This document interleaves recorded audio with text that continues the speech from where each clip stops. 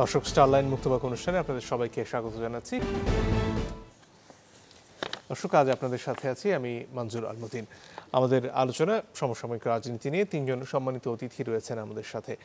স্টুডিওতে সবাই উপস্থিত হয়েছেন। আছেন জনাব মনজুরুল হাসান বুলবুল, সিনিয়র সাংবাদিক, আছেন জনাব সৈয়দ ইশতিয়াক রেজা, প্রধান নির্বাহী গ্লোবাল টিভি, এবং আছেন জনাব এম এ আজিজ, সিনিয়র সাংবাদিক। আপনাদের তিনজনকেই স্বাগত আমাদের এই অনুষ্ঠানে। দর্শক, শুরুতেই আমরা যে প্রসঙ্গে আসতে চাই তা হচ্ছে ইউরোপীয় ইউনিয়নের যে প্রতিনিধি দল এই মুহূর্তে ঢাকায় রয়েছেন, তাদের যে কর্মকাণ্ড তা নিয়ে সে ব্যাপারে একটা প্রতিবেদনও আমাদের হাতে রয়েছে, সেটি দেখে নিতে চাই।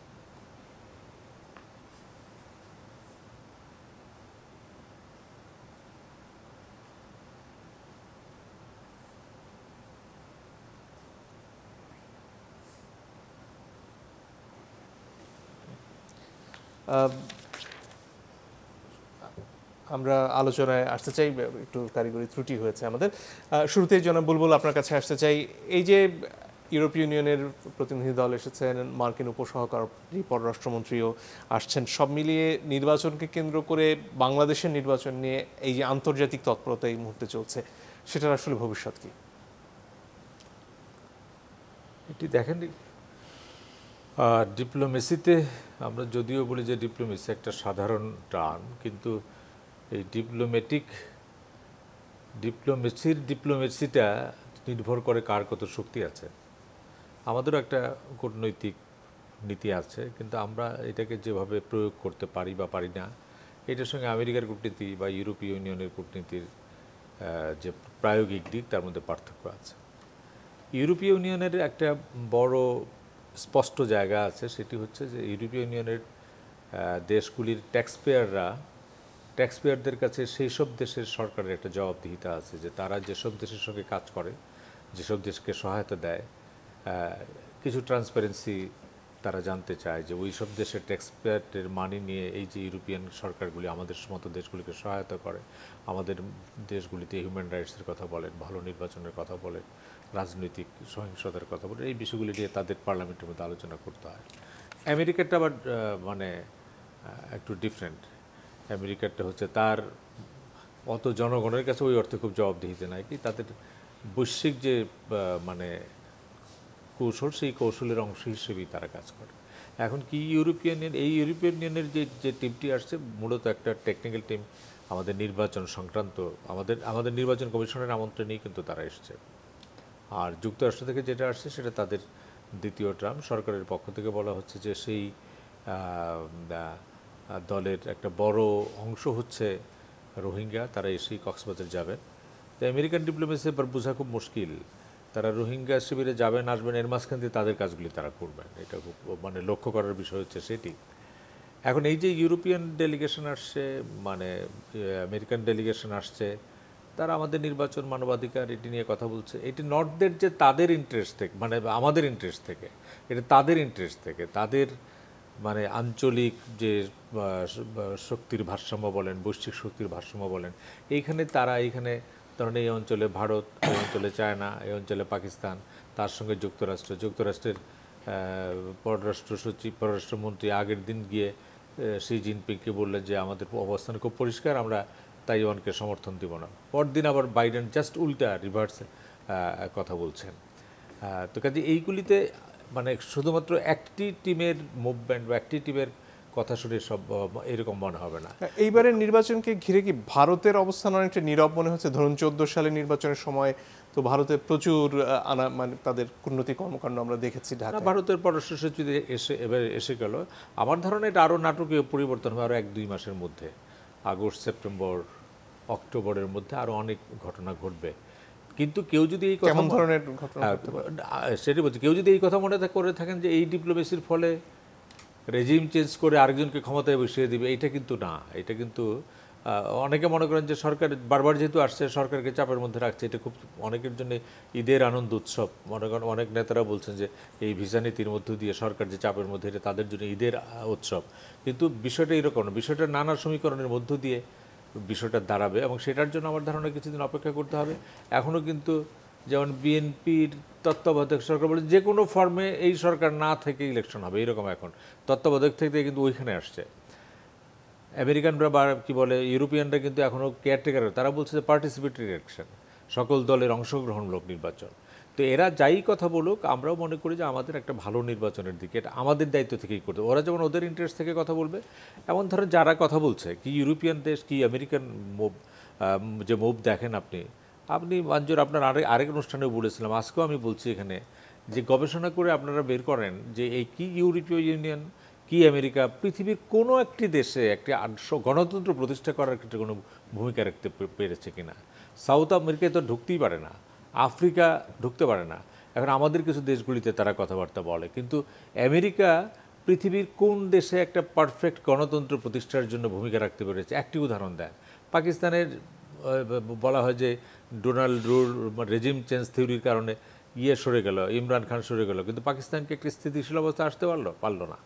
আপনি আর পৃথিবীর কোনো দেশে দৃষ্টান্ত দেখানো যাবে না যে ইউরোপিয়ান ইউনিয়নের দেশগুলি বা আমেরিকান মানে নিজেদের মতো করে গণতন্ত্র প্রতিষ্ঠা করেছে, কিন্তু তারা যেহেতু বড় দেশ, তাদের ডিপ্লোমেসির চাপ নানা কারণে, হয়তো অর্থনীতি, আমাদের নানান ধরনের সম্পর্কের কারণে তারা এটা করতে পারে, কিন্তু এটা তাদের ইন্টারেস্ট থেকে। এখন আমাদের ইন্টারেস্টটা হচ্ছে, হ্যাঁ তারা এই কথা বলছে, কিন্তু আমরাও তো ভিতর থেকে একই কথা বলছি। আমার ধরুন এখানে আমরা যে তিনজন কথা বলবো, একটু পরে যারা কথা বলবে একই কথা বলবে যে আমরা একটা ভালো নির্বাচন করতে চাই, পার্টিসিপেটরি নির্বাচন করতে চাই। এখন এটা কি এই সরকার রেখে অন্য সরকার রেখে সেটা আলোচনা হতে পারে, কিন্তু আমরা একটা ভালো নির্বাচন এটা সবাই চাই, এটা আমরাই বলতেছি। এবং আমাদের সরকার বা আমাদের নির্বাচন কমিশন বা আমাদের রাজনৈতিক দল যারা নির্বাচনের মূল স্টেক হোল্ডার, তাদেরকে এটা বলতে হবে যে আমাদের একটা ভালো নির্বাচনের দিকে যেতে হবে। তা নাহলে যারা নির্বাচন করে যারাই ক্ষমতায় যান, নির্বাচনটা যদি ভালো না হয়, এটার যে একটা পেইন আছে, এই পেইনগুলি যারা ক্ষমতায় থাকেন তারা বুঝেন, বাইরে যখন যান এগুলি নিয়ে নানান কথাবার্তা হয়। কাজে আমার ধারণা এগুলি উপসর্গ মাত্র, এবং এরা কোনো রেজিম চেঞ্জ করে কাউকে বসিয়ে দিবে এইরকম কোনো মিশন নিয়ে কেউ এসছে আমি মনে করি না। কিন্তু তারা একটা পার্টিসিপেটরি ইলেকশন করতে চান, এবং এটা সরকারের প্রতি যেমন একটা চাপ যে তোমাদের গত ইলেকশনগুলিতে এই ত্রুটি ছিল, এই ত্রুটিগুলি চোখে দিয়ে দেওয়া, এবং বিরোধী দলের উপর একটা চাপ যে তোমাদের নির্বাচনে যাওয়া ছাড়া তার কোনো পথ নাই। কাজে সেটাও একটা আলোচনা করে বা অন্য কোনো প্রক্রিয়ার মধ্য দিয়ে একটা পার্টিসিপেটরি নির্বাচনের দিকে তোমাদের যেতে হবে। বার্তাটা এইটাই। জি, ধন্যবাদ। শুরুতে যে প্রতিবেদনটার কথা বলছিলাম ইউরোপীয় ইউনিয়নের প্রতিনিধি দলের ব্যাপারে, সেটি এখন দেখে নেব। সফরের দ্বিতীয় দিন সকালে ৬ সদস্যের ইউ প্রাক নির্বাচনী দলটি আসে পররাষ্ট্র মন্ত্রণালয়ে। বৈঠক করেন মন্ত্রণালয়ের ঊর্ধ্বতন কর্মকর্তাদের সাথে। ঘণ্টাব্যাপী বৈঠকের পর প্রতিনিধি দলটি যায় জাতীয় মানবাধিকার কমিশনে। সেখানেও প্রতিনিধি দলটি ছিল ঘণ্টাখানেক। এ সময় কমিশন চেয়ারম্যানের কাছে নির্বাচন ঘিরে সহিংসতার সংখ্যা আছে কিনা জানতে চায় প্রতিনিধি দল। একই সাথে সব দল সমান প্রচারণার অধিকার পাচ্ছে কিনা তাও জানতে চাওয়া হয়। নির্বাচনের অবস্থা বা নির্বাচনের পরিবেশটা কি, এই বিষয়গুলো ওনারা দেখতে চেয়েছেন। সেক্ষেত্রে আমাদেরও মতামত চেয়েছেন যে আমরা কি মনে করি এই ব্যাপারে। ওনারা এসছেন আমাদের কাছ থেকে জাস্ট পরিবেশটা বোঝার জন্য, আমাদের সাথে আলাপ করেছেন সেই নিয়ে। ওরা জিজ্ঞেস করছে যে আপনারা কি কোনো ইমপ্রুভমেন্ট দেখতে পাচ্ছেন কিনা। তা আমরা বলেছি যে হ্যাঁ, আমার মনে হয় এখনো পর্যন্ত এই ইলেকশনগুলোতে ইমপ্রুভমেন্ট আছে। তবে অংশগ্রহণমূলক নির্বাচনের ইস্যুটি বৈঠকে আলোচনা হয়নি বলে জানান মানবাধিকার কমিশনের চেয়ারম্যান। তবে আমি একান্ত আমার ব্যক্তিগত ধারণা থেকে আমার মনে হচ্ছে যেন তারা বোধহয় অবজারভেশন টিম পাঠাতে পারে। এরপর প্রতিনিধি দলটি বৈঠকের জন্য যায় সচিবালয়। সেখানে পার্বত্য চট্টগ্রাম বিষয়ক মন্ত্রণালয়ে বৈঠক করে প্রতিনিধি দল। এ সময় আগামী নির্বাচন বিষয়ে পার্বত্য এলাকা সরজমিনে ঘুরে দেখার আগ্রহ দেখায় সফররত ইউরোপীয় ইউনিয়নের প্রতিনিধি দলটি। তারা 3 জেলায়, যেটা পার্বত্য চট্টগ্রামের 3 জেলায় প্রবেশ করার বিষয়ে বা যাওয়ার বিষয়ে আমরা বলছি, এই বিষয়টা দেখে মূলত মিনিস্ট্রি অফ হোম অ্যাফেয়ার্স, আমরাও দেখি আমাদের দিক থেকে সকল রকম সাপোর্ট আমরা দেবো এই 3 জেলায় যাওয়ার বিষয়ে, ভিজিট করার বিষয়ে। বিভিন্ন পলিটিক্যাল যে দলগুলো আছে তাদের সাথে কথা বলার ক্ষেত্রে, বিভিন্ন শ্রেণী পেশার মানুষের সাথে কথা বলার ক্ষেত্রে আমরা বলছি এইটা আসলে যেহেতু ইলেকশন রিলেটেড, এইটা ইলেকশন কমিশন বলবেন, এটার সাথে আমরা সম্পৃক্ত না। মঙ্গলবার নির্বাচন কমিশনে যাবে ইইউ প্রাক নির্বাচনী প্রতিনিধি দল। মোর্শেদ হাসিব, চ্যানেল 24, ঢাকা। জনাব এম এ আজিজ, আপনার কাছে আসতে চাই। এই যে অংশগ্রহণমূলক নির্বাচন হওয়ার কথা ঘুরে ফিরে আসে, সেক্ষেত্রে বিএনপির স্পষ্টত একটা অবস্থান রয়েছে যে নির্বাচনকালীন সরকার ব্যবস্থা নিয়ে তাদের যে দাবি, অর্থাৎ আওয়ামী লীগ সরকারের অধীনে তারা কোনো নির্বাচনে যাবেন না। তাহলে এই যে বিদেশিদের কথা বলুন বা দেশের ভেতরে যে দাবিগুলো তোলা হচ্ছে, সেই পথে কি আদৌ আমাদের রাজনীতি এগোচ্ছে, নাকি 14 বা 18 মতো আরেকটা নির্বাচনই আসলে সামনে হওয়ার মতন অবস্থায় আওয়ামী লীগ এই মুহূর্তে রয়েছে? দেখেন, আমি একটা উদাহরণ দিই, কথা বলি। সেটা হলো, আমরা দেশ তো অনেক সূচকে এগোচ্ছে, কিন্তু সবাই বলে রাজনৈতিক সূচকে পিছাচ্ছে। আমরা গণতন্ত্রের জন্যে আলটিমেটলি কিন্তু মুক্তিযুদ্ধ করি, রক্ত দেই। এখন আমাদের দেশের গণতন্ত্র নিয়ে মানুষ প্রশ্ন করে তোলে যে হাইব্রিড গণতন্ত্র, অমুক গণতন্ত্র। তো এখন আমাদের দেশ থেকে একদম সরকার প্রধান, রাষ্ট্রপ্রধান থেকে শুরু করে বিরোধী দল বলেন, সমাজের বিভিন্ন লেভেলের লোকজন, আমরা কানের চিকিৎসা, চোখের চিকিৎসা থেকে সব চিকিৎসার জন্য বিদেশে যাই, কারণ আমাদের এই ডাক্তার এবং এই স্বাস্থ্য ব্যবস্থার উপরে আস্থা নেই। এবং আমরা রাজনীতিটিকে এমনভাবে অসুস্থ করে ফেলেছি, যখন বাইরের লোকরা এসে আমাদের বিষয়ে আলোচনা করে 52 বছর পরে। এটা আমাদের জন্য যে লজ্জাজনক, এটাও রাজনীতিবিদরা বোঝেন কিনা সন্দেহ আছে। নইলে তারা কেমন করে বাইরের লোকের সাথে কথা বলেন? তারা পারেন না কেন? এখন ধরেন, আপনি যে প্রশ্ন করলেন যে অবস্থায়, সেটা কয়েকটা নির্বাচন হয়েছে যেটা সবাই বলে নির্বাচনগুলি গ্রহণযোগ্য হয় নাই, প্রশ্নবিদ্ধ। এবারে নির্বাচনে যে অবস্থা, বডি ল্যাঙ্গুয়েজ থেকে বোঝা যায় যে সরকারি দল সরকার থেকে নামতে চাচ্ছে না, আর বিরোধী দল মনে করছে নিরপেক্ষ নির্বাচন হলেই পাবলিক তাদের ভোট দিবে, তারা সরকারে চলে যাবে। সুতরাং এইখানে অনড় অবস্থা। এখন নিরপেক্ষ নির্বাচন বিদেশিরাও বলে, সরকারও বলে, বিরোধী দলও বলে, সবাই এক কথা, কিন্তু আস্থা নেই। আস্থার সংকট। এই আস্থার সংকটটা আমার ধারণা তৈরি হয়েছে ডক্টর কামাল হোসেনের নেতৃত্বে 2018 সালে একটি দল, মানে প্রধানমন্ত্রী, বর্তমান প্রধানমন্ত্রী তিনি ছিলেন, তার সাথে আলোচনা হয়েছে। এবং সেখানে তিনি, যেটা বিএনপির তরফ থেকে বলা হয়, কিছু বিষয়ে সমঝোতা হয়েছিল, সেটা নাকি 7 দিন পরে সেই সমঝোতা থাকে নাই। এই জন্যে আর বিশ্বাস করছে না। এবং তারা উদাহরণস্বরূপ বলে যে KM হাসান, তিনি সাবেক প্রধান বিচারপতি হয়েছিলেন, তার বয়স বাড়ানোর কারণে এটা নিয়েও বিতর্ক কাকতালীয়ভাবে মিলে গেছে। তো তিনি নাকি কখন না কি অবস্থায় বিএনপির সমর্থক ছিলেন, সুতরাং তার অধীনে নির্বাচন করা যাবে না। তারা বলছে তাহলে আওয়ামী লীগের সভাপতির অধীনে কেমন করে নির্বাচন নিরপেক্ষ হবে?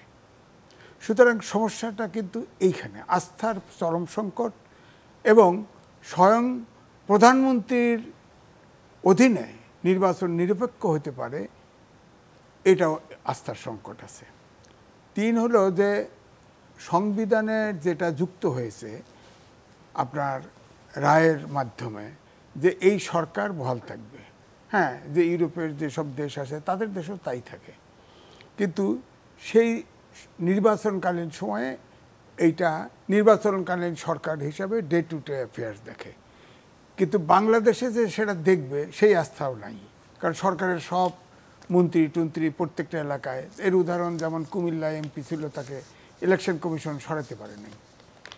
এই যে ধরেন এখন নির্বাচন হচ্ছে ঢাকা 17-তে, সেখানে নৌকার প্রার্থী ইলেকশন কমিশন ডেকেছে, আনতে পারে নাই, বলছে অসুস্থ, আনতে পারে নাই।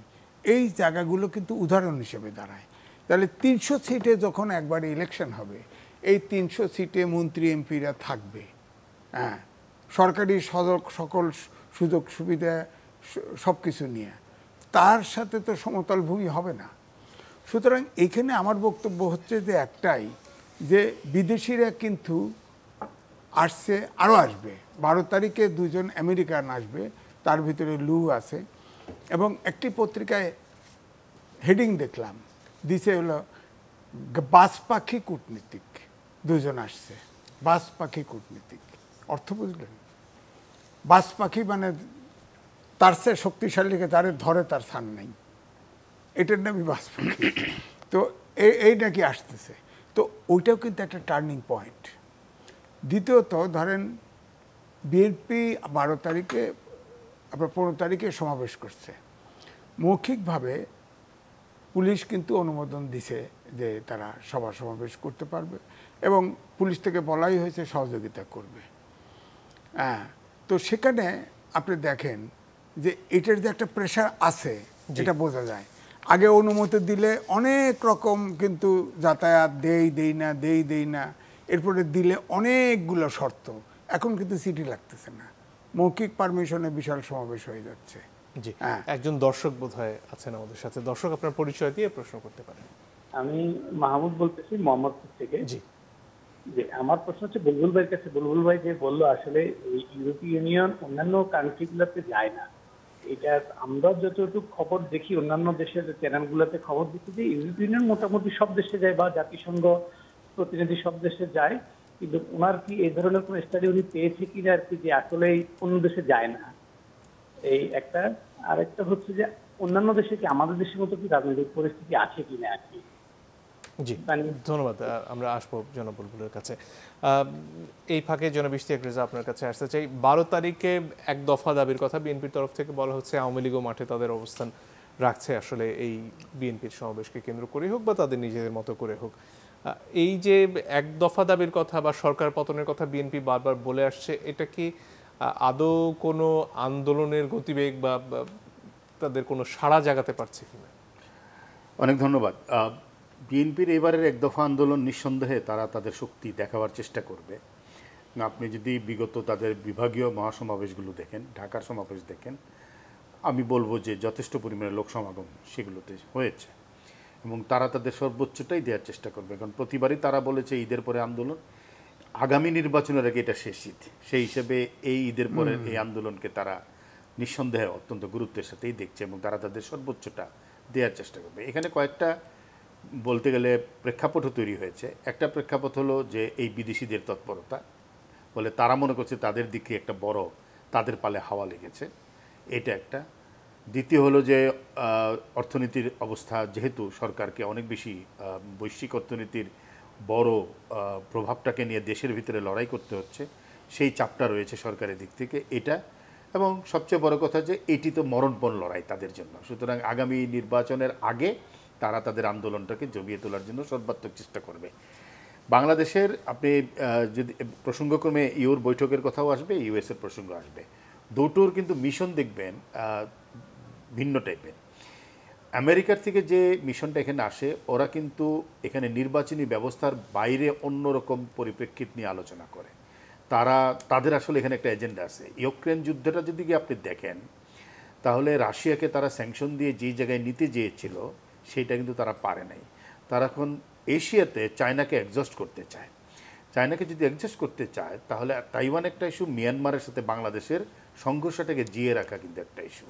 বাংলাদেশ শান্তিপূর্ণ জায়গায় আছে। আমার ধারণা মিয়ানমারের রোহিঙ্গাদের ফেরত যাওয়ার ব্যাপারে এখন আর হোস্ট কান্ট্রিগুলো অতটা একমত নয়, বরং তারা এখানে একটা দ্বন্দ্বের পরিপ্রেক্ষিতে বাংলাদেশকে সেখানে এনগেজ করতে চায় এবং সেটা ইউরোপিয়ান ইউনিয়নের যে পর্যবেক্ষক টিম আছে তার সাথে একটা ফান্ডামেন্টাল পার্থক্য আছে, রাজনৈতিকভাবে ভিন্ন আছে। এবং ইউরোপিয়ান ইউনিয়ন প্রতি 5 বছর অন্তরই টিম পাঠায় এবং তারা যেটা আসে যেখানে নির্বাচনের পরিবেশটা দেখতে চায়।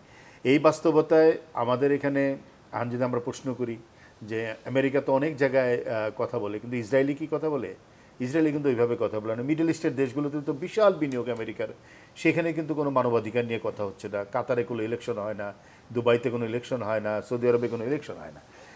আমরা মনে করি রাজনীতিবিদরা তাদের কাজটা তারা করবেন, কিন্তু একটা নতুন প্রেক্ষাপট বাংলাদেশে তৈরি হয়েছে যেখানে রাজনীতিবিদরা নিজেদের উপরে আস্থা রাখতে না পারে অরাজনৈতিক ব্যক্তিদের দিয়ে রাজনীতির কাজ করাতে চান।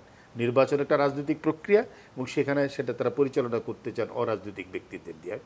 এবং এইখানে এইবারে যে আমরা অন্য অনেক সময়, আমরা তো দীর্ঘদিন মাঠে সাংবাদিকতা করেছি, গত 5 বছর আগের ঘটনাও যদি দেখেন, তার 5 বছরের আগের ঘটনা যেটা আপনি নিজেও কিছুটা বলেন, ভারত অনেকটা নীরব। এইবার রাশিয়া কিন্তু প্রথমবারের মতন এত স্ট্রেট মন্তব্য করলো। চায়না বলল বাংলাদেশের অবস্থান রাইট আছে, ভারত এখন পর্যন্ত চুপচাপ। আমার ধারণা আগামী 3-4 মাসের মধ্যে একটা ইভলভিং সিচুয়েশন তৈরি হবে। তখন বিএনপির যে এক দফার কথা আপনি বলছেন, বিএনপি কি আসলে এখনো অরাজনৈতিক ব্যক্তিদের দিয়ে নির্বাচন করার কথা বলছে নাকি সেটা সর্বদলীয় কিছু একটা হতে পারে? বিএনপি এখন পর্যন্ত নির্দলীয় তত্ত্বাবধাকে আছে। বক্তব্য কিন্তু খুব ফান্ডামেন্টাল চেঞ্জ হয় নাই, কিন্তু তারা যেটা বলছে নির্দলীয় নিরপেক্ষ তত্ত্বাবধায়ক সরকারের অধীনে করতে হবে। কিছুটা চেঞ্জ হয়েছে, যেটা বললেন যে নির্বাচনকালীন সরকার নিয়ে তারা কথা বলতে চায়, কিন্তু রূপরেখা কিন্তু তারা বলে না। তাদের আজকেও যে মির্জা ফখরুল ইসলাম আলমগীরের বক্তব্য, সেখানে কিন্তু নির্দলীয় তত্ত্বাবধায়ক সরকারের কথাই আছে। সুতরাং এখানে আমি যেটা বললাম যে আপনি যে বলেন এক দফার আন্দোলন কতটা জমাতে পারবে, 13, 14, 15-তে তো সর্বোচ্চ পর্যায়ের সহিংস আন্দোলন হয়েছিল, তারপরেও সরকার টিকে ছিল। এবার আমার ধারণা যে আরও বেশি সহিংসতার পথে যেতে পারবে কিনা। বাংলাদেশে যাই কিছু ঘটুক, দিন শেষে কিন্তু বাংলাদেশের মানুষকে কে কতটা মোবিলাইজ করতে পারলো তার ভিত্তিতে কিন্তু আন্দোলনের সফলতা নির্ভর করবে। বিএনপি অনেক কর্মী সমাবেশ করবে, মানুষকে কতটা রাস্তায় নামাতে পারবে এই এক দফার আন্দোলনে, সেইটা কিন্তু আগামী সময়গুলো বলে দেবে। জনাব বুলবুল, আপনার কাছে ফিরে আসি। একজন দর্শক জানতে চাচ্ছিলেন যে অন্যান্য দেশেও আসলে ইউ এর প্রতিনিধি দল এভাবে যায় কি যায় না, সেটার ব্যাপারে আপনার মতামত। আরেকটা জিনিস ছিল এটার সঙ্গে, আরেকটা কি প্রশ্ন ছিল? সেটা হচ্ছে গিয়ে এখনকার নির্বাচনী পরিস্থিতি নিয়ে বোধহয় তিনি। আচ্ছা, একটা হচ্ছে আমি এই কথা বলি নাই যে এরা যায় না, আমি বলেছি ডিপ্লোমেসির ডিনামিক্স অনুযায়ী তারা যে লেভেলের ডিপ্লোমেসি করে তারা তাদের নিজস্ব ইন্টারেস্টে সব জায়গায় যায়। আমি যেটা বলেছি যে ইউরোপ আমেরিকার এই দেশগুলি, যেসব দেশগুলি আমাদের গণতন্ত্র মানবাধিকার নিয়ে একটা যা বলেছেন, তারা মিডল ইস্ট নিয়ে কোনো কথা বলে না, ইসরায়েল নিয়ে কোনো কথা বলে না, কি বলে আমেরিকানরা সাউথ ইয়েকে বলে সাউথ আমেরিকান অনেক কথা বলে না, কিন্তু হ্যাঁ পোল্যান্ডে তো কোনো নির্বাচনই হয় না, সেই বুলগেরিয়া তো ভিতর থেকে দিচ্ছে। কাজে এরা যায় না আমি এই কথা বলি না, আমি বলেছি যে এরা পৃথিবীর কোনো দেশে গণতন্ত্র প্রতিষ্ঠা করেছে এইরকম কোনো নমুনা নাই। আমেরিকার তত্ত্বাবধানে কোনো দেশে গণতন্ত্র রেজিম চেঞ্জ হয়েছে, কনস্পিরেসি হয়েছে। আমাদের 75-এর যে বঙ্গবন্ধু কিলিংয়ের পিছনে আমেরিকার খুব পরিষ্কার, এটা খুব পরিষ্কার। তো চিলির আলেন্দে আমেরিকা খুব পরিষ্কার, কিসিঞ্জার নিজে ওপেনলি মানে এগুলির বিরুদ্ধে ছিল। তো কাজেই তারা পৃথিবীর বিভিন্ন দেশে সবক টবক নিয়ে যায়, কিন্তু পৃথিবীর কোনো দেশে এমন কোনো মডেল নাই যে আমেরিকা যাওয়ার ফলে এই দেশে এইরকম একটা চমৎকার গণতান্ত্রিক নির্বাচন হয়েছে এবং গণতান্ত্রিক শাসন ব্যবস্থা। ইউরোপীয় ইউনিয়ন যাওয়ার ফলে পৃথিবীর কোথাও একটা চমৎকার গণতান্ত্রিক রেজিম প্রতিষ্ঠিত হয়েছে, এই নজির কোথাও নাই। কাজে তারা কাজ করে তাদের ইন্টারেস্ট থেকে। আরেকটা ব্যাপারে আসতে চাচ্ছিলাম, নির্বাচন যখনই ঘনিয়ে আসে তখন বিএনপি আওয়ামী লীগের বাইরে অন্তত জাতীয় পার্টি এবং জামাত ইসলাম নিয়ে কিছু আলোচনা হয়। জামাতের অবস্থান আসলে কি দাঁড়াচ্ছে এটাকে এখন বোঝা যাচ্ছে?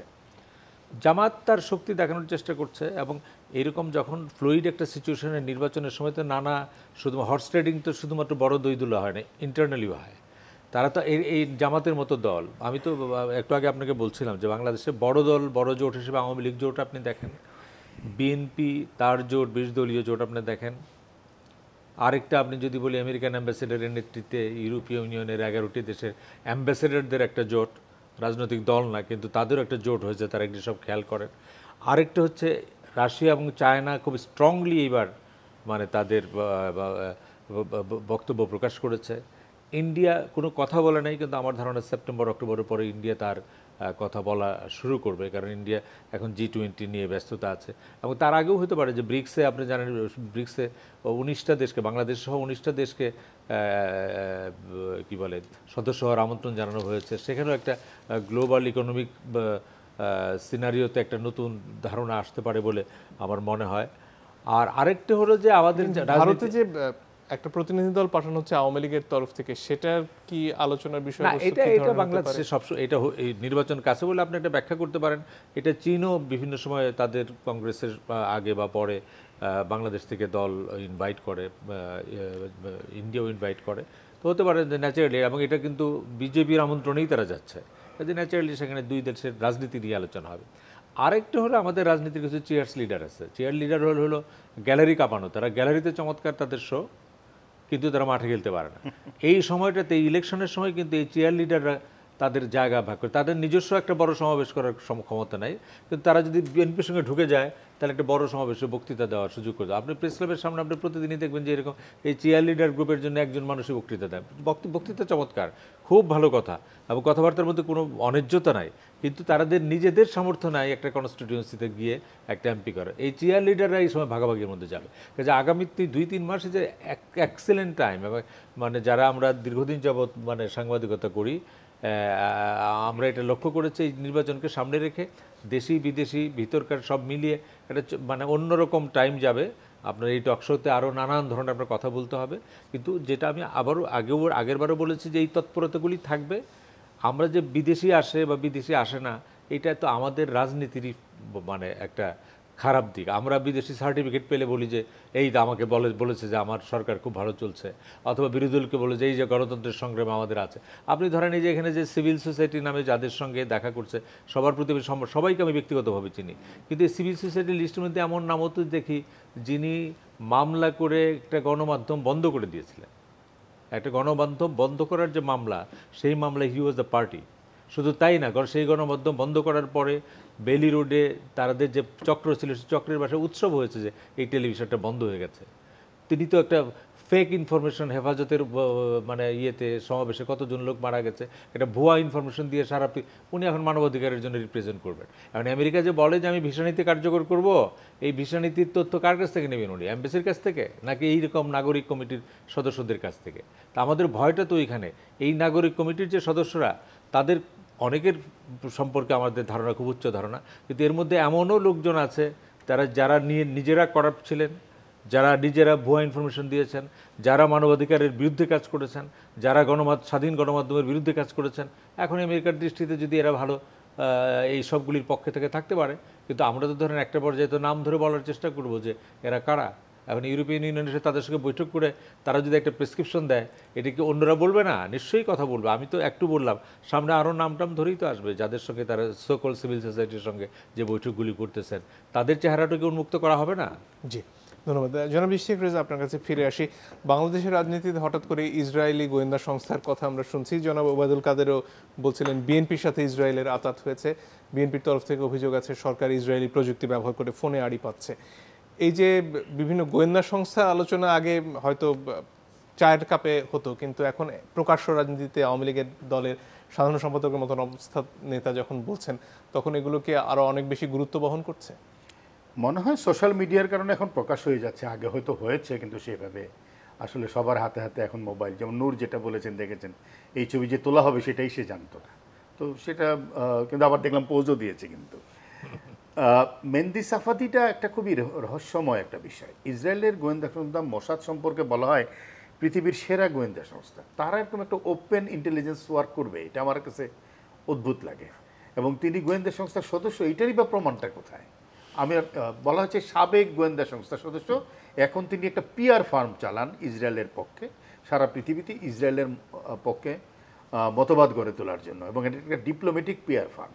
আমার ধারণা এইটাই বোধ রাইট। সে নানা জায়গায়, এর আগে দেখেন আসলাম চৌধুরীর সাথে কথা বলেছে, আমাদের বাংলাদেশের অনেকের সাথেই কথা বলেছে, নামগুলো কিন্তু ওবায়দুল কাদের যে সরাসরি বিএনপি কে যুক্ত করছে, এটা তো আমাদের রাজনীতির রেটরিক, এটা আমাদের রাজনীতির রেটরিক।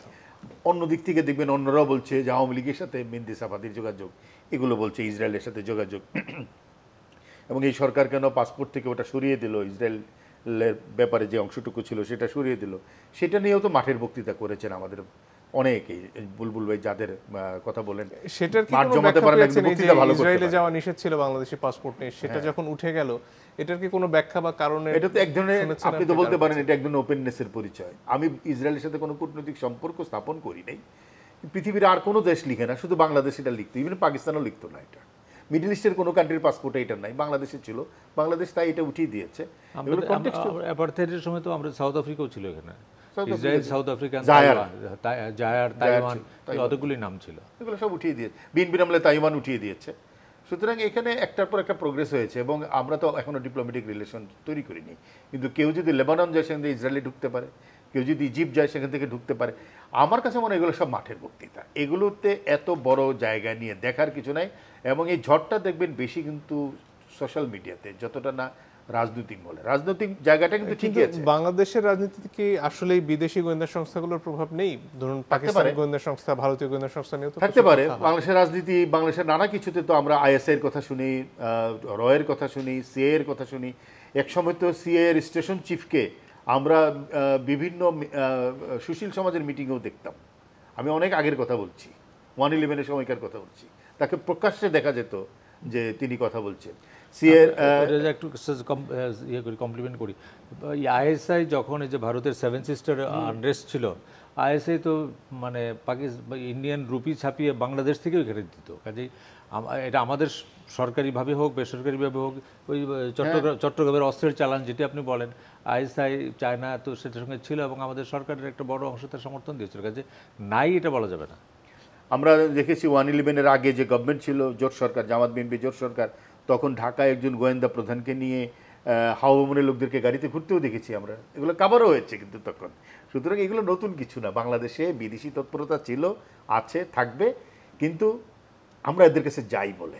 একটা ডেপুটি সেক্রেটারি লেভেলের অ্যাম্বাসেডর এখানে যেই মর্যাদা পায়, এখানে একটা মানে সাদা চামড়া তো এমনিতেই ভীষণ গুরুত্বপূর্ণ আমাদের কাছে, ভীষণ চাওয়ার। আর অ্যাম্বাসেডর হলে তো কথাই নেই। আমরা আমাদের নিজেদের আমার কাছে যেমন মর্যাদার জায়গায় এত বেশি নিচে নেমেছি যে আমরা মনে করছি ওরাই এসে ক্ষমতায় বসিয়ে দিয়ে যাবে। দিন শেষে এই দেশটা আমাদের, আন্দোলনটা আমাদের, সরকারটাও আমাদের, পরিবর্তনটা আমাদের নিজস্ব সিস্টেমের ভিতর দিয়ে যাবে, এবং আলোচনার কিন্তু কোনো বিকল্প নেই। সরকার যদি আলোচনায় বসতে না চায়, তাদেরকে কি আদৌ কোনো শক্তি বাধ্য করতে পারে? আলোচনায় বলবেন তো ফ্রেমওয়ার্কটা কি? আলোচনায় বসতে গেলে তো একটা কাঠামো লাগবে। সরকার তার কাঠামোর জায়গা আছে, বিএনপি তার কাঠামোর জায়গা আছে। আমরা তো 3 জোটের রূপরেখা দেখেছি, আলোচনা তো হয়েছিল, তাই না? আমরা তো 2018 সালেও দেখলাম আলোচনা হয়েছে, আলোচনার ফল হয়নি, কিন্তু আলোচনা তো হয়েছে, এবং বিএনপি তো নির্বাচনে এসেছিল আলোচনার মাধ্যমে। এবং দুপুর 12টা পর্যন্ত মির্জা ফখরুল ইসলাম আলমগীর তো বলেছেন নির্বাচন ভালো হয়েছে। তারপরেই পরের 2 দিন কিন্তু কোনো কথা নয়, 3য় দিন থেকেই রাতের নির্বাচনের কথা প্রসঙ্গ হচ্ছে।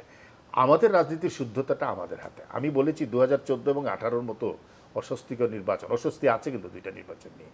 একটা তো একেবারে 150 জনের উপরে বিনা ভোটে নির্বাচিত হয়েছেন। 2018 নির্বাচন নিয়ে অনেক কথাবার্তা হচ্ছে নানা জায়গা থেকে। আগামী নির্বাচনটা যেন অংশগ্রহণমূলক হবে। নিশ্চয়ই বিদেশিরা এই কথা বলবে না যে তোমাদের সরকারের ধরন বদলে ফেলতে হবে, এ কথা কি বলবে? তারা বলবে ভালো নির্বাচন করো। এখন এই ভালো নির্বাচন কিভাবে করবেন, এইটা নিয়েই আলোচনাটা হতে হবে।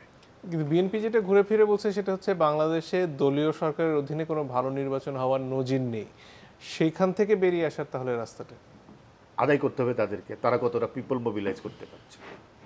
তারা যদি যথেষ্ট মানুষ, তারা চাইলে তো বিএনপিকে দিয়ে, আওয়ামী লীগ দিয়ে দিবেন। তারা যদি রাস্তায় যথেষ্ট সংখ্যক মানুষ নামাতে পারে, তাহলে কি দলীয় সরকারের অধীনেও ভালো নির্বাচন হতে পারে বলে মনে করেন? অবশ্যই দলীয় সরকারের অধীন। আর আমরা কি এটাকে একটা পার্মানেন্ট ডিজিজ হিসেবে নিব যে প্রত্যেকবার আমাকে একটা অন্তর্বর্তীকালীন অথবা একটা নির্দলীয় সরকার করতে হবে? আমরা কি পারবো না আমাদের সরকারের অধীনে একটা ভালো নির্বাচন করতে?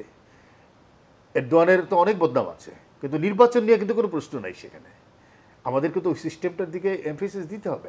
আমার চাপটা থাকতে হবে যে শেখ হাসিনা ক্ষমতায় থাকুক আর অন্য কেউ ক্ষমতায় থাকুক, নির্বাচন যেন ভালো হয়, পলিটিক্যাল অথরিটির অধীনেই যেন নির্বাচন ভালো হয়, আমার সিস্টেম যেন কাজ করে। জি, জনাব আজিজ, আপনার কাছে আসি। এই রাজনৈতিক বাস্তবতা বা প্রাতিষ্ঠানিক বাস্তবতা বাংলাদেশে আসলে আদৌ অদূর ভবিষ্যতে হবে কিনা, যখন আসলে একটা দলীয় সরকারের অধীনে বাংলাদেশে একটা গ্রহণযোগ্য নির্বাচন হতে পারে? আসলে তো আলটিমেটলি যদি বহুল দলীয় গণতন্ত্রের সংস্কৃতিতে বিশ্বাস করেন, আলটিমেটলি দলের অধীনেই, অর্থাৎ যে সরকার থাকবে তার অধীনেই নির্বাচন হতে হবে। প্রতি বছর অরাজনৈতিক কিছু ব্যক্তি এনে আপনাকে 3 মাসের জন্য দায়িত্ব পালন করে আপনার সরকারে বসায় দিবে। আপনি সরকার চালাবেন কীভাবে? আপনি তো অযোগ্য, ইলেকশন করতে পারেন না, আপনি সরকার চালাবেন কীভাবে 5 বছর পরে? কিন্তু আমরা দেশটাকে এমন জায়গায় নিয়ে গেছি যে একটা নিরপেক্ষ নির্বাচন করার ব্যাপারে চরম অনাস্থা। এর যৌক্তিক কারণ হচ্ছে নির্বাচন তো ইলেকশন কমিশন একা করে না। আপনি নির্বাচন কমিশনকে সরকার, সরকারি দল, বিরোধী দল, প্রশাসন সব মিলে সহযোগিতা করতে হয়। কিন্তু আমাদের এখানে প্রত্যেকটা প্রফেশন, প্রত্যেকটা প্রতিষ্ঠান দলীয়করণ হয়ে গেছে। হয় বড় জোর বলবেন 2 ভাগে বিভক্ত হয়েছে, অথবা পার্টিশন হয়ে গেছে। তো নির্বাচনটা নিরপেক্ষ করবেন যে যার উপরে ভোট ভিত্তি করে, সেই জায়গাটা তো ঠিক নাই। এইটা হলো মুশকিল। এখন ধরেন নির্বাচন আপনি করবেন, ইলেকশন কমিশনকে, আমাদের নির্বাচন তো আইন আছে, ভারতে তো তাও নাই, আইন তো নাই। তো কিন্তু ওখানে তো সবাই মিলে সহযোগিতা করে একটা গ্রহণযোগ্য নির্বাচন হয়। মোদি বিজেপি কি না করতেছে, তারপরে তো নির্বাচন নিয়ে এত বড় প্রশ্ন নাই বাংলাদেশে। এবার তো পশ্চিমবঙ্গে পঞ্চায়েত নির্বাচন নিয়ে বেশ ভায়োলেন্স হয়েছে, কিন্তু নির্বাচনটা তো শেষ পর্যন্ত গ্রহণযোগ্য। এই জন্য আমি বলছি যে দৃশ্য আমরা দেখেছি, একদম ব্যালট পেপার ছিনতাই বলুন, সিল মারা, সে তো ভারতে স্থানীয় সরকার নির্বাচন সাংঘাতিক। ধরেন 2টা, একটা হলো জাতীয় নির্বাচন আর একটা হলো আপনার ওই যে স্থানীয় সরকার নির্বাচন। ভারতে কিন্তু স্থানীয় সরকার নির্বাচনে বেশি ভায়োলেন্স হয়, বেশি। এই নির্বাচনটা মূলত করে কিন্তু স্থানীয় সরকার লেভেলের লোক, সরকার লেভেলে করে। কিন্তু জাতীয় নির্বাচনটাতে কিন্তু সবাই কোঅপারেট করে। হ্যাঁ, কিছু সমস্যা হয়, কিন্তু ফাইনালি কিন্তু এটা গ্রহণযোগ্য হয়। হ্যাঁ, কিন্তু আমাদের দেশে দেখেন পার্টিশন হয়ে যায়, যাদের দিয়ে নির্বাচন করবেন তাদেরকে ট্যাকেল করা যায় না। তারা নিজস্ব উদ্যোগে অমুককে জিতাইতে হবে, অমুককে হারাইতে হবে। এই সিচুয়েশনটা তো চেঞ্জ করতে হবে। চেঞ্জ করতে হলেই আপনাকে বড় পার্টির ভিতরে আন্ডারস্ট্যান্ডিং আসতে হবে। এই আগামী 6 মাসের মধ্যে সেটা হওয়ার কোনো সম্ভাবনা দেখছেন? সবকে দুটো বৈঠক হলে একটা বৈঠক হলে একটু সমাধান হতে পারে না কেন? 6 মাস তো অনেক লম্বা সময়, এখন তো শিডিউলই দেয় নাই, তো তার আগে কেন হইতে পারে না? এখন সংবিধান অনুযায়ী প্রধানমন্ত্রী সর্বময় ক্ষমতার অধিকারী, যে দাবি দিয়েই করুক না কেন, তিনি সবাইকে ডাকতে পারে, ডাকতে সমস্যার সমাধানে তাদের দাবি বুঝুক, বাস্তবতা বুঝুক, এবং তিনি যদি এইটা উভয়ের মধ্যে যদি আস্থা তৈরি হয়, যেমন ইস্তেক রেজা সাহেব বললেন, এখন তো ওয়েবসাইটে আপনারা পাবেন 3 জোটের উপরে আছে না, ইলেকশন সেখানে কিভাবে হবে বলা আছে না, সব অঙ্গীকার করছে না, দরকার কি নতুন করে আলোচনা? ওইটা ওয়েবসাইটে নিয়ে সবাই মিলে আবার শুরু করে দেন, তাহলে তো হয়ে গেল। ওনারাই তো করছে, এখানে বিএনপি ছিল, আওয়ামী লীগে ছিল, তো জাতীয় পার্টি ছিল না, তো জাতীয় পার্টি তো ইলেকশনের পক্ষেই আছে, হয়তো কইতেছে নিরপেক্ষ হবে না, এই না সেই না, তো বড় দল দুটি এক হইলে তো জাতীয় পার্টিও আছে। হ্যাঁ, তো তাহলে সমাধান তো ওনারা করতে পারেন, কিন্তু প্রশ্ন হলো ওই একই জায়গা। প্রশ্ন হলো আমি সরকার ছাড়ব না, আমি নিরপেক্ষ নির্বাচন হলে, অর্থাৎ শেখ হাসিনা প্রধানমন্ত্রী না থাকলে অন্যভাবে সরকার হলে, নিরপেক্ষ হলে আমরা ভোটে জিতবো। এখানে আওয়ামী লীগের তরফ থেকে একটা প্রশ্ন বিএনপির নেতৃত্বের ব্যাপারে তোলা হয় যে আসলে বেগম জিয়া কি তাদের নেতৃত্ব দিচ্ছেন নাকি তারেক রহমান দিচ্ছেন, বা যদি বিএনপি ক্ষমতায় আসে প্রধানমন্ত্রী কে হবেন, এইগুলোর কি আসলে সদুত্তর বিএনপি দিতে পারছে বলে? না, এটার তো সদুত্তর দরকার নেই। এই প্রশ্ন মাথা ব্যথা তাদের কেন? গণতান্ত্রিক বহুদলীয় গণতন্ত্র, ধরেন এখন পার্লামেন্টে আছে, আমি যদি প্রশ্ন করি যে কোনো এমপি প্রধানমন্ত্রী হতে হবে, এখন ডেডলক, ওনার অধীনে নির্বাচন হবে, কিন্তু বাংলাদেশের যে রাজনৈতিক সংস্কৃতি, আমি আপনার প্রশ্ন উত্তর দিচ্ছি, এই নেতৃত্বের বিষয়ে আমি প্রশ্ন উত্তর দিচ্ছি। আন্দোলন মির্জা আলমগীর করতে পারছে, এখন ধরেন মেজরিটি বিএনপি পেল, হ্যাঁ মির্জা আলমগীর প্রধানমন্ত্রী হবে, সমস্যা কি? 3 দিনের ভিতরে এক্সিকিউটিভ অর্ডারে হোক, রায়ে হোক, দুজনই মুক্ত, উনি সরে যাবেন, যার প্রধানমন্ত্রী হওয়ার সে হবে। এটা নিয়ে তো এত বড় সমস্যা নাই যে প্রধানমন্ত্রী কে হবে, এটা কোনো প্রশ্ন? সেটা কি খুব শোভন হবে যে একেবারে যদি নির্বাহী আদেশে আপনার যদি 36টা মামলা বেগম খালেদাদের বিরুদ্ধে থাকে, আর 25টা মামলা যদি শেখ হাসিনার বিরুদ্ধে থাকে, তার মামলা যদি সবগুলো কোয়াশ হয়ে যায়, আর বেগম জিয়ার একটি মামলাও যদি প্রত্যাহার না হয়, সেটা কি শোভন হয়েছে? বাংলাদেশের রাজনীতিতে ওইসব শোভন ফেলান, কাজ কোনটা করবেন, কাজ করতে পারেন, এটা দেখেন। একজন দর্শক বোধহয় আছেন আমাদের সাথে, দর্শক আপনার পরিচয় দিয়ে প্রশ্ন করতে পারেন। কামরুজ্জামান খান, ময়মনসিংহ। জি বলুন। আচ্ছা, আমাদের জাতীয় স্বার্থে নির্বাচনের, সুষ্ঠু নির্বাচনের ক্ষেত্রে এমনকি সুশীল সমাজের কেউ নাই আগায় আসার মতন? জি ধন্যবাদ। সুশীল সমাজ ভূমিকা নিতে পারেন কিনা? না, দেখেন, আগে আমাদের প্রফেশন থেকেও আমরা দেখেছি যে বিএসএস এর এমডি ছিলেন, কি নাম ভুলে গেলাম, ফয়েজ ভাই ছিলেন, গিয়াস ভাই ছিলেন, মিন্টু ভাই ছিলেন, এরা কিন্তু ইনিশিয়েটিভ নিত। বহুত উদাহরণ আছে, গিয়াস ভাই, মুসা ভাই, এরা মিলে টিলে কিন্তু বেগম খালেদা শেখ হাসিনাকে এক জায়গায় বসিয়েছেন, এরকম ইতিহাস আছে। এখন হচ্ছে কি পুরো সমাজটা পলিটিক্যালি এমনই ডিভাইডেড হয়ে গেছে। হ্যাঁ, 2-1 লোক আছে, একদম দূরে আছে, তারা ডাকলেও আসবেও না।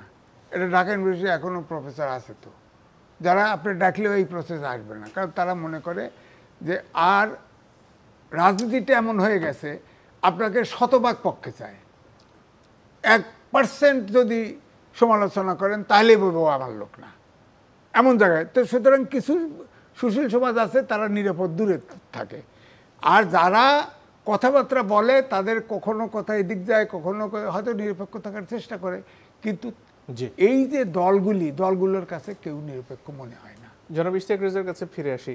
তাহলে এই যে বিভিন্ন রাজনৈতিক আলোচনায় তো মধ্যস্থতাকারীর ভূমিকাটা গুরুত্বপূর্ণ থাকে, বাংলাদেশের রাজনীতিতে অভ্যন্তরীণ কি তাহলে এমন কেউই নেই বা কোনো প্রতিষ্ঠান নেই যারা আসলে এই দুই রাজনৈতিক দলকে এক টেবিলে বসাতে পারে? আমাদের মনোজগতে একটা বড় নেতিবাচক জায়গা তৈরি হয়েছে। ওই যে ফয়েজ আহমেদ, গিয়াস কামাল চৌধুরী, এবিএম মুসা কিংবা আরও বড় বুদ্ধিজীবীদের কথা যেটা বলা হয়েছে, সেই জায়গাটা কিন্তু নাই আর একটা। এখন আজিজ ভাই যেটা বলছেন যে প্রশ্নই করা যায় না, একটা প্রশ্নহীন আনুগত্যের জায়গা চায় সবাই। আমার পক্ষে আছো কি নাই, ওয়ার অন টেররের মতো একটা দেখবেন একটা উস্কানি আছে, কিন্তু সেনাবাহিনীর প্রতি একটা উস্কানি আছে, এবং সেনাবাহিনী যদি কিছু বলে তাহলে একটা সবাই গ্রহণ করে নেবে, এরকম একটা জায়গা তৈরি হয়েছে। এরশাদের বিরুদ্ধে আন্দোলনের ক্ষেত্রেও কিন্তু শেষ পর্যন্ত সেনাবাহিনী কিন্তু একটা বড় ভূমিকা রেখেছিল জনতার আন্দোলনে। তখন সেনাবাহিনী আর তার অর্ডার ক্যারি করতে রাজি হয়নি।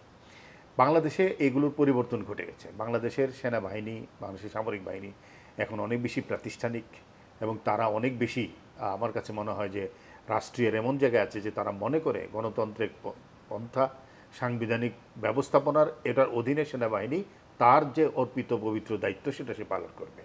সুতরাং এইখানে এই জায়গাটা অফ হয়ে গেছে বলেই আমার ধারণা। অন্য যে জায়গাগুলো আছে আমরা তাদের একটা পরিণতি তো দেখেছি 1/11 তারা কি করতে চেয়েছে। যোগ্য প্রার্থী আন্দোলনের কথা মনে আছে আপনার? সারা দেশে কিন্তু একটা রাজনীতি হয়েছে, তখন যোগ্য প্রার্থী আন্দোলন হয়েছে। এরা কারা করেছে? তারাই কিন্তু পরবর্তীতে 1/11 এনেছিল, কিন্তু তারা টিকতে পারেনি। মানুষের কাছে দৃষ্টান্তগুলো সব ওপেন আছে, এবং তাদের যে সামর্থ্য, তাদের যে সক্ষমতা, এটা প্রমাণিত হয়েছে যে তাদের দ্বারা ভালো কিছু করা সম্ভব নয়। রাজনীতি করা, রাজনীতিটা তাদের কাজও নয়।